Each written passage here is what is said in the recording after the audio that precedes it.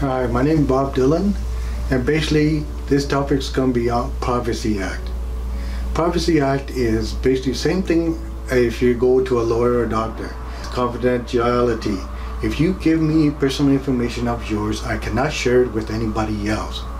Otherwise, that's against the law. You can sue me basically for anything that happens or problems with that part.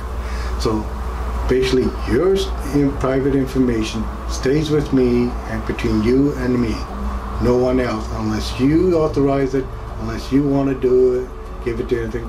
That's up to you.